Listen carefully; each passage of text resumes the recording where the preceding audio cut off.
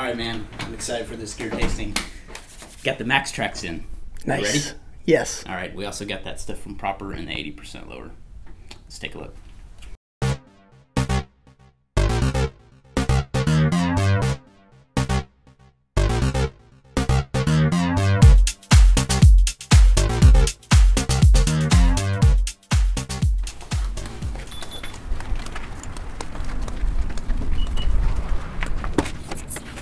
Here they are.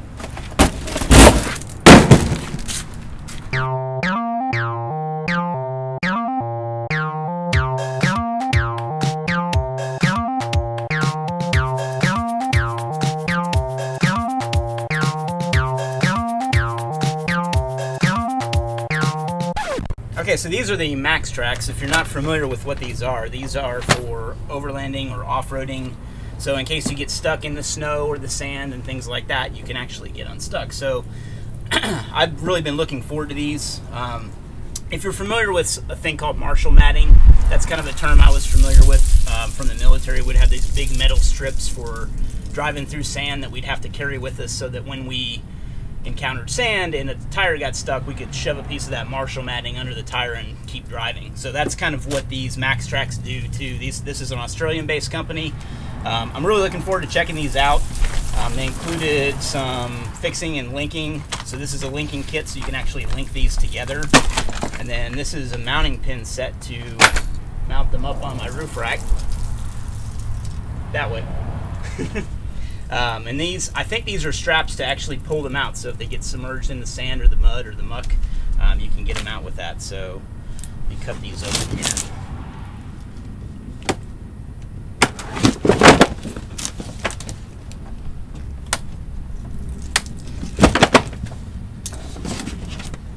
So you can see these are just kind of heavy duty, like a heavy duty ABS plastic.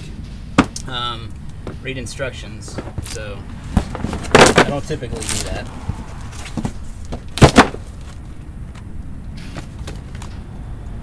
So it says serious traction, huge footprint, dual ramps, and a shovel. Oh, that's interesting.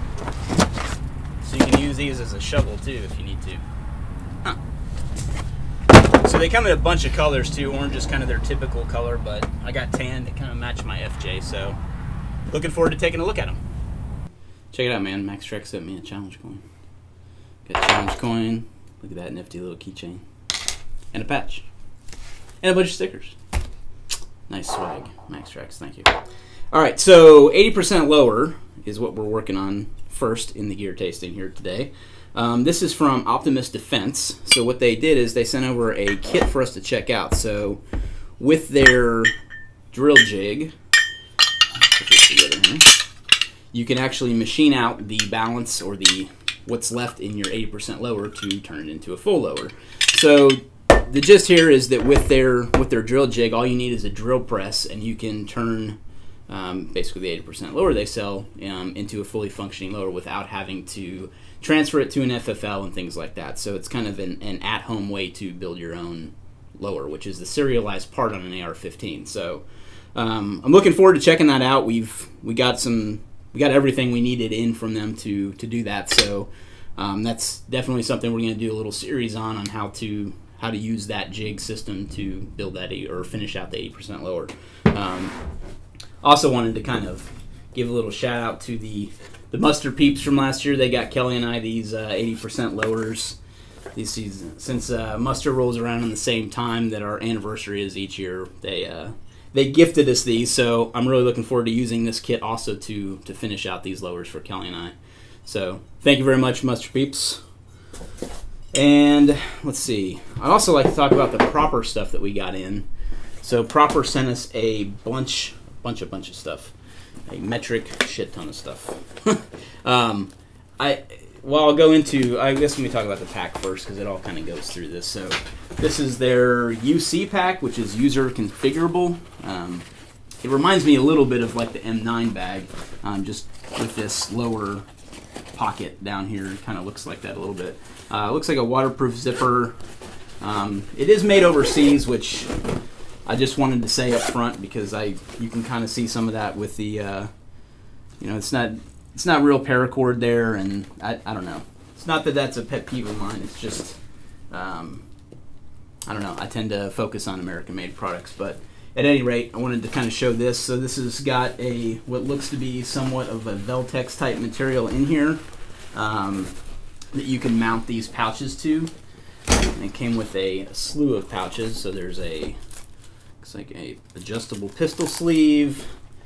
There is a Velcro-backed pouch that's like a window pouch. This is an extra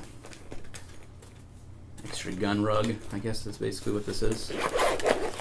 So for pistols, that's not really something you can mount in the pack, but this looks like a mag pouch, and like an admin wallet sleeve type thing.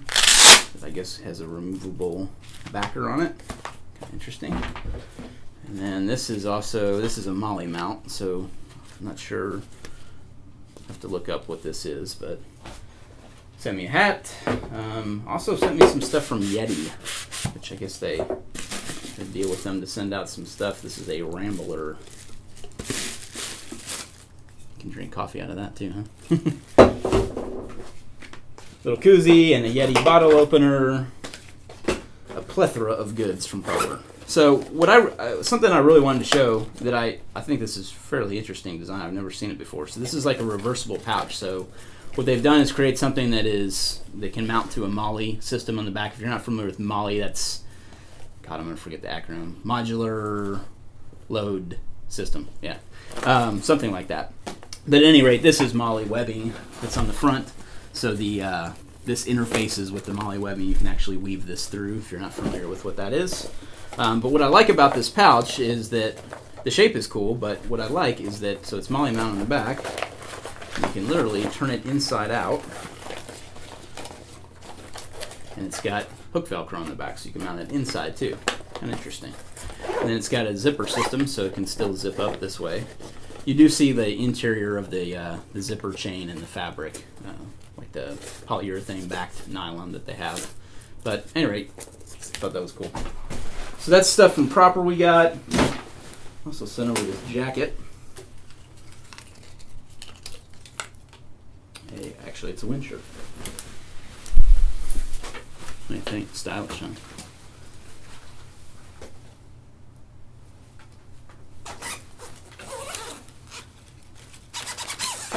Alright, that's the wind shirt from Proper. Checking that out too.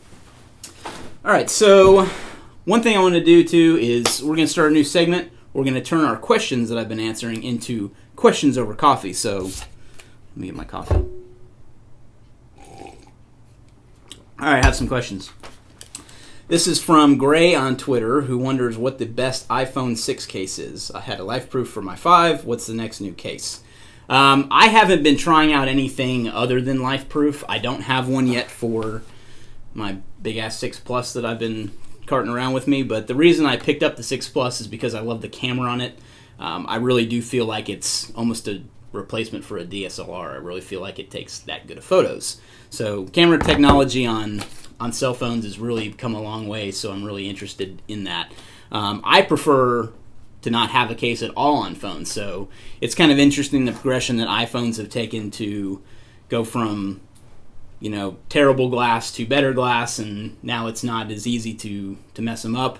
I have just an Apple leather case on this, and I've dropped it a few times, to be honest with you, probably from, I don't know, I guess this height, and it's hit the case fine, and I haven't had any cracks in the screen or anything like that. So you know, I have had, you know, some issues here where it's gotten scratched or whatever, but it's doing its job. It's protecting the phone. So granted, I can't take it swimming with me or anything like that. I would need a LifeProof for that. But so if I was going to be in that situation again where I'd need that, I would definitely pick up a LifeProof case. I imagine that on the 6 Plus it adds a considerable amount of bulk because it's such a big phone to begin with. So that's the deal. I mean, I wouldn't hesitate to pick up a LifeProof and check it out for the 6 too. You're just going to have a little bit of bulk on there, but the waterproofness and things like that you gain would be a benefit. So another question. JH from Twitter. A piece of gear you use most in your daily work life that's not a computer or telephone. Anything for the aspiring creative. How about a pen? I carry a pen with me all the time. It's always in my pocket. I don't necessarily have the same type of pen all the time. Sometimes I'll carry this Parker Jotter. Sometimes there's a pen I've been kind of carrying that I'm not completely sold on. It's a little Lilliput from a company called Kawaco, I think is how you say it. But it's a small pen. It almost looks like one of the little mini Write in the Rain pens that you can buy that's, you know, half the size of this, that unscrews and screws together. So it's the same concept with the Lilliput, but it's a fountain pen. So I've kind of been digging that lately. It doesn't do so well in my pocket. I've had some issues with it, so I kind of switched back to my Jotter. But the other one that I carry sometimes is the TI bolt from Bryan. I think I'm saying his name right, but it's a bolt action pen, and I was really turned on to the cartridges that he used. This is the first time I'd used them, but I think this is one of the best ink cartridges around. This is a Schmidt. They're made in Germany. I prefer, this is a medium one. I prefer the fine ones if I can get them, but that's I also really like the TI bolt too. So those are a few of my favorite pens, and that's something that I can't live without. Honestly, I always have to have a pen on me. I've usually got a notebook, a field notes, or some type of Write in the Rain notebook or paper on me too. But non-electronic devices, yeah, I mean that and my daily carry. I carry a gun too. So I'm actually checking out the Glock 43 right now. So it's been good. I like it. All right, so that's all we got for today. Thanks for watching Gear Tasting. Remember, this is where we answer your questions over coffee and show you what we're up to and currently evaluating ITS headquarters. So if you want to get your questions on the air, be sure to use the # Gear Tasting. And thanks for watching.